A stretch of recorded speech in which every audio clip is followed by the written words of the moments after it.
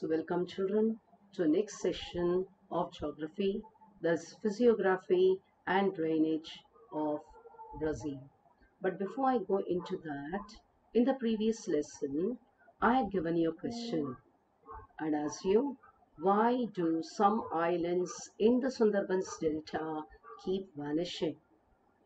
The answer to it, I know many of you would have found out. Anyway, here it is. It is due to global warming. Many islands like Newmore Islands, Goramara Islands, etc.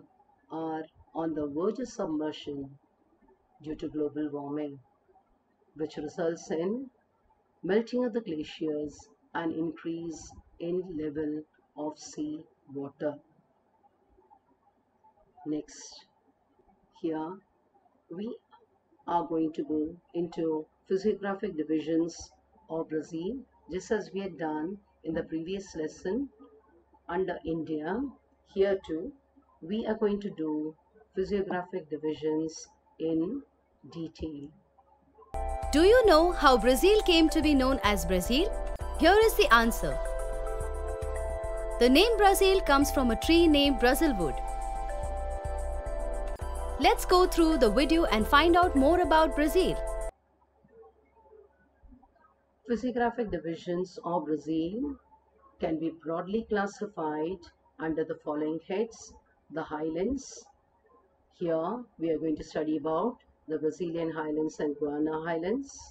The coastal regions along the North Atlantic and South Atlantic coasts. The Great Escarpment situated along the southeast part of Brazilian highlands, the plains of the Amazon, Parana, Paraguay rivers, and the island groups. The map of Brazil clearly shows that the mountains are not very high and long extending. Wide plains of Brazil are found in the northern Amazon basin and in southwest along the upper parts of Paraguay basin. The coastal plains are confined to their expanse. Let's come to the highlands. Under highlands, we have the Brazilian highlands, which is an extensive plateau situated along the southern part of Brazil. It is also known as the Brazilian Shield or the Brazilian Plateau. The Brazilian highlands together with the Guiana highlands together form the core or the Brazilian of the South American continent. Guiana Highlands is in Venezuela and it extends even up to French Guiana. The highest peak in Brazil is Pico de Neblina. It is also known as Mist Peak because this region is permanently covered with dense clouds. It is situated about 687 meters away from Venezuelan border. Its height is 3014 meters. The altitude of Brazilian highlands is 1000 meters towards the southeast, but it goes on decreasing as we move towards the north and the east, where its altitude ranges between 1000 to 500 meters. Many rivers of the Amazon as well as its tributaries make rapids and waterfalls as it falls down from the Brazilian highlands.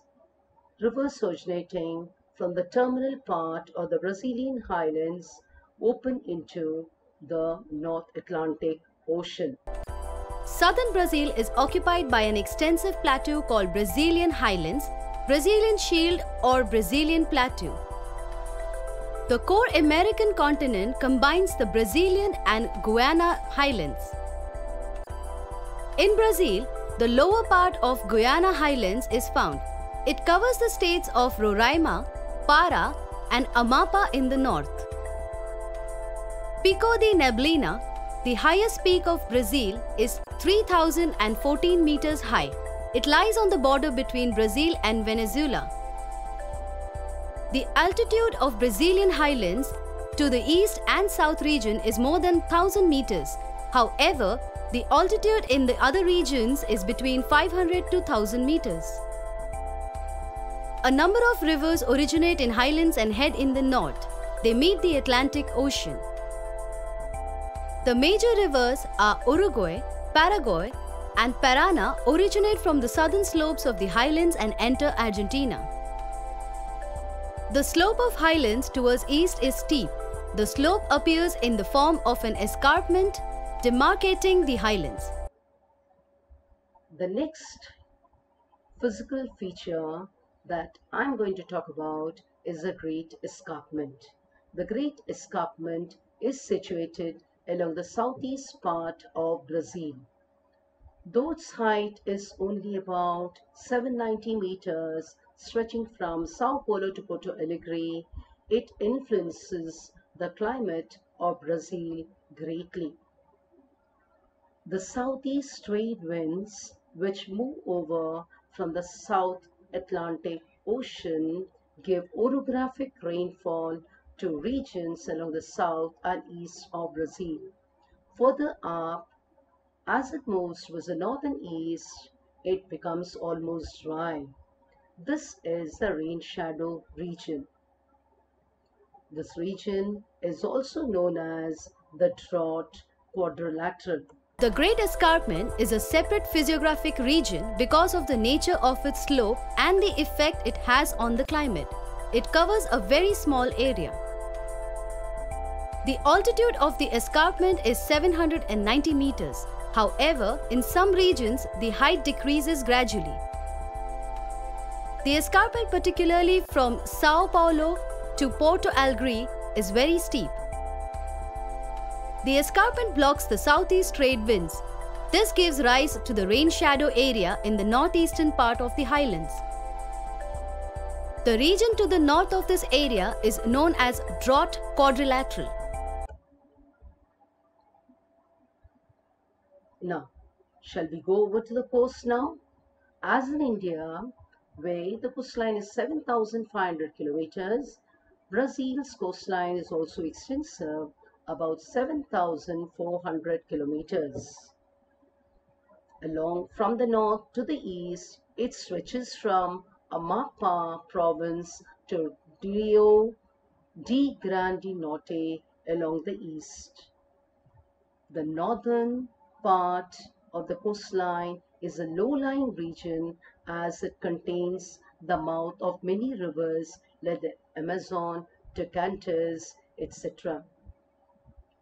Here we have the coastal island of Marajo, which is situated between Amazon and Tocantins rivers. Marajo is the largest river island in the world. Many small rivers also open into the North Atlantic Ocean, like Paraniba, etc. Along the eastern coast, we have the São Francisco River, which is the only river which flows entirely through Brazil. It traverses the entire length of Brazil for 1,000 kilometers and opens into the South Atlantic Ocean. Brazil is also famous for its beaches, as we have the Rio de Janeiro, the milky white sand dunes, reefs, atolls, etc. Brazil coastline is about 7,400 kilometers and can be divided into two, northern and eastern coast. The northern coast is called as North Atlantic Coast. It begins from Amapá province in the north to Rio de Grande do Norte in the east. From Rio de Grande do Norte, the eastern coast extends towards the south. The northern region is a low-lying region and mouths of many rivers including the Amazon meet it. Apart from the important river San Francisco, which meets the Atlantic Ocean, several small rivers flow from the eastern coast.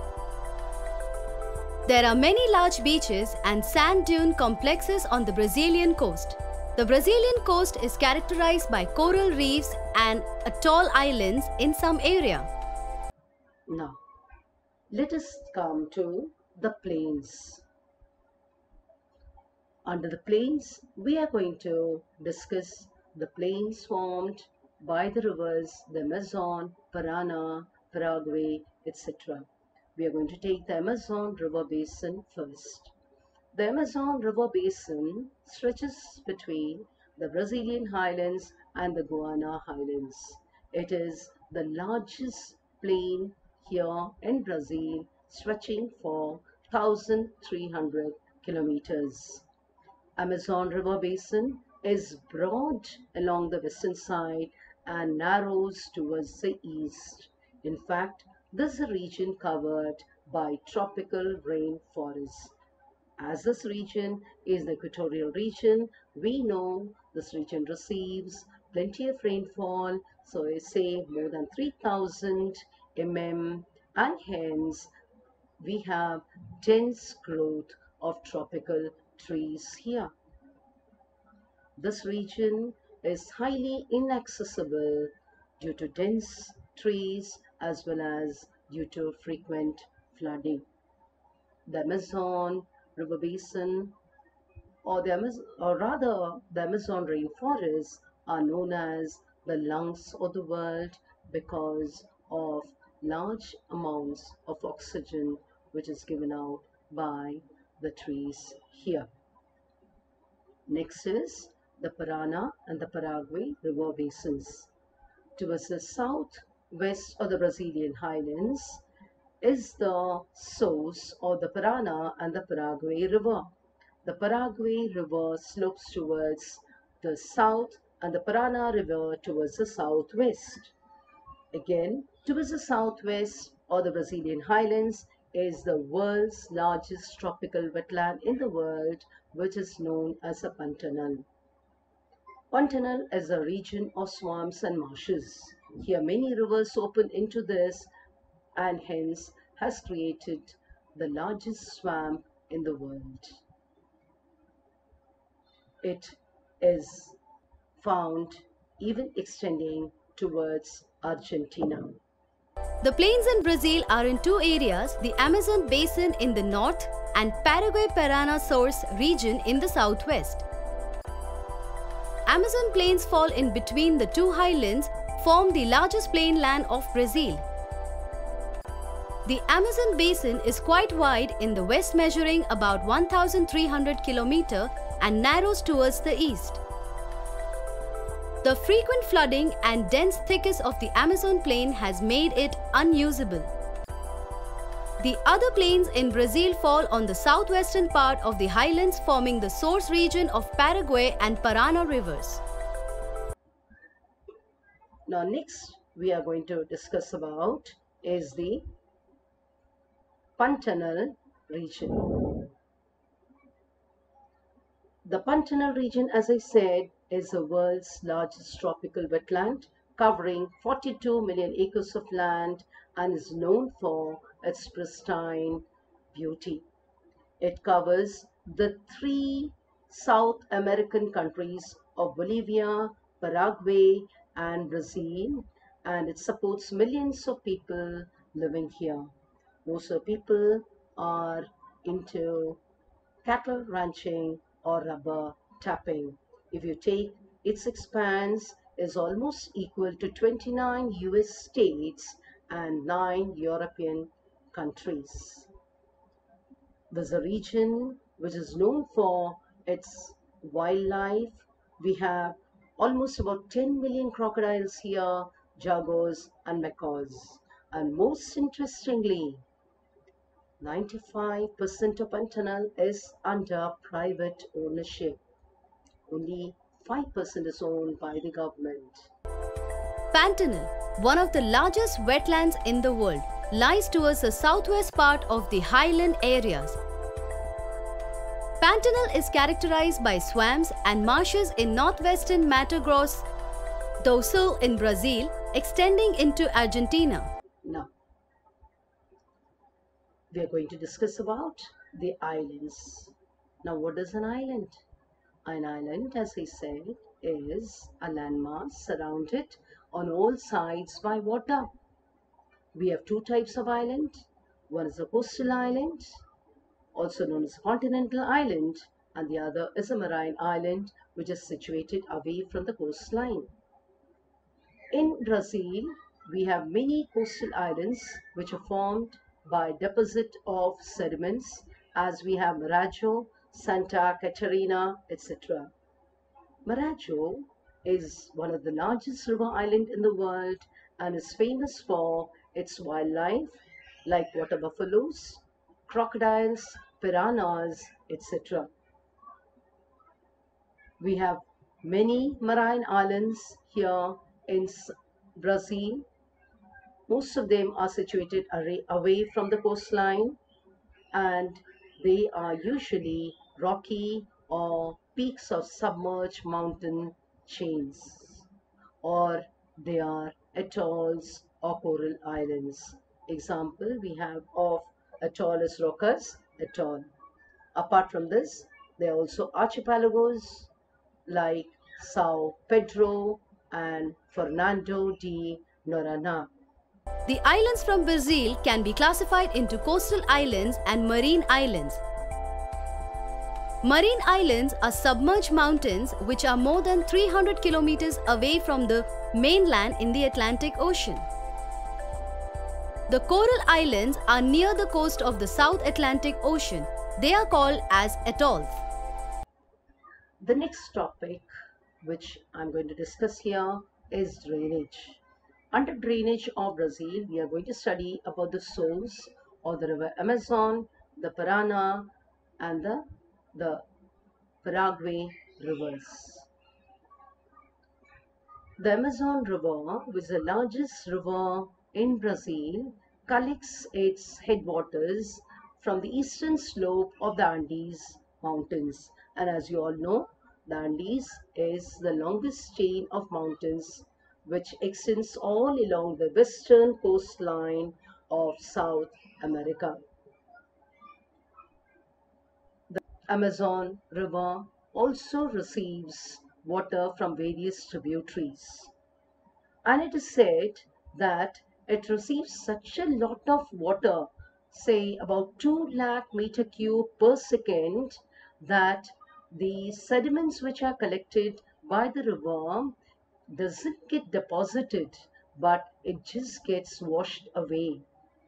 Hence we find, just as we found in many of the Indian rivers where we talked about formation of delta, here in the case of Amazon, delta doesn't get formed here. Instead, we have an estuary or even an island formed at the mouth of the river. Next is we come to the Parana and the Paraguay River. The Parana and the Paraguay rivers are situated along the southwest part of Brazil, and it is the catchment area or the River Plata in Argentina. The Parana, Paraguay and the River Uruguay collect their headwater from the southern part of the Brazilian highlands. On the eastern side, we have the São Francisco River, and it flows through the entire length of Brazil for 1,000 kilometers, turns towards the east and opens into the Atlantic Ocean. Small coastal rivers like Paraniba, Itapecuru, etc. flow towards the North Atlantic Ocean, and Uraguaca opens into the eastern side of the Atlantic Ocean from Salvador.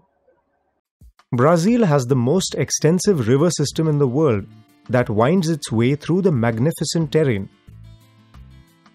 Brazil has 3 major river basins: the Amazon Basin, Paraguay-Parana system in the southwest, and the São Francisco in the eastern part of Highland, and other rivers at the coasts. Amazon, the largest drainage system in the world, has its source in the eastern slopes of Andes Mountains in Peru. It gets a huge discharge of water, that is about 2 lakh meter cube per second. Consequently, the load received from the catchment area is washed off. Hence, the Amazon lacks any dense network of distributaries, a distinguishing feature of river mouth areas. Instead, a series of islands are formed beyond the coastline into the Atlantic Ocean. The width at the mouth of the Amazon River is 150 kilometers, and a major part of the river is suitable for navigation. Paraguay and Parana rivers, the second largest river after Amazon, is also called the La Plata River Basin. It is in the southwestern part of Brazil and forms the catchment of River Plata in Argentina. Paraguay and Parana rivers, together with Uruguay River in the extreme south of the highlands, have their source in the southern portion of the highlands. São Francisco is the third important river in Brazil. The entire basin of this river lies within Brazil. It is also called River of National Integration, as it unites diverse regions of Brazil. It occupies the eastern portion of the highlands. The river originates in the Canastra mountain range. It flows northward for about 1,000 kilometers and then turns eastward to enter the coastal strip along the Atlantic Ocean. The river is navigable for about 250 kilometers in its downstream reaches. Brazil has several short coastal rivers. The coastal areas are the most densely populated regions. River Paranaíba is an important source for River Parana. Itapecuru River also lies in northern Brazil. Both the rivers flow into the North Atlantic Ocean. The rivers that enter the South Atlantic Ocean have their headwater in the escarpment. River Puruguaco enters the Atlantic Ocean near Salvador town. So children, here I've finished discussing about the physical features of Brazil. Now I'm going to take a comparative study of both the rivers that we have studied. The largest river in India, that is the Ganga River, and the largest river of Brazil, that is the Amazon. We are going to discuss these two rivers under the following heads. That is the total catchment area, total length of the river, and water discharge. Okay, so the total catchment area of the Ganga River is 10,16,124 square kilometers, but of the Amazon, it is 70,50,000 square kilometers. Now, what about the length of Ganga? The total length of the Ganga River is 2,525 kilometers, and the Amazon River's length is 6,400 kilometers. What about the water discharge? Look at the Ganga River. Now, the water discharge of the Ganga River is 16,648 cubic meter per second, but of the Amazon, look at the figure, such a huge figure here. It's 2,09,000 cubic meter per second. And finally, children, we have some questions here which I want you to write down as an assignment. But before you go into these questions here, please go through both the lessons, Physiographic Division of India as well as Brazil, and then attempt these questions which I have given here. Let's summarize what we have learned so far.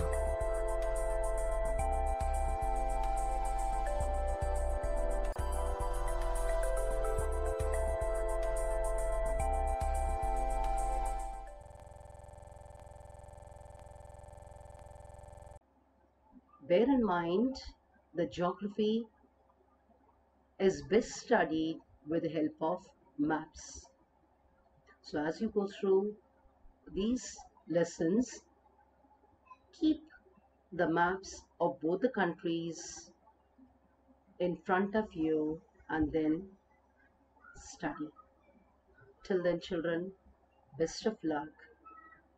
Goodbye.